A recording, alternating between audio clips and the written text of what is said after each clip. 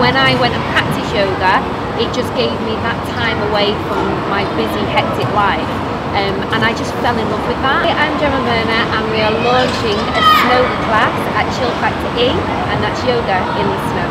So what's inspired me to do yoga class in the snow is the fact that it is an actual yoga practice now, Snowga, and it's a massive craze across the world. So it's the first time we brought it to the UK today in Chill Factore, so we're really excited to launch it here.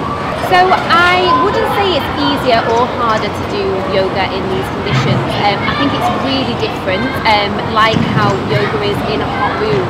I think it's something that you kind of have to get used to, but I would say you've got to layer up.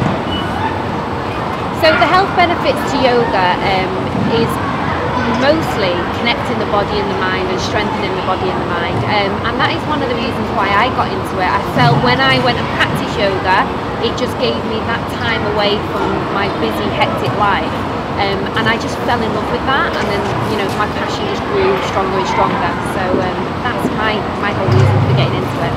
So the most difficult yoga position I can do is Titi Bandasana, it's called, and it is the arm balance we got towards the end, where basically I'm sat back on my elbows and my legs are in front and then open. So it's an arm balance, which arm balance is one of my favourite things to do. So I would say that's my favourite one and the hardest.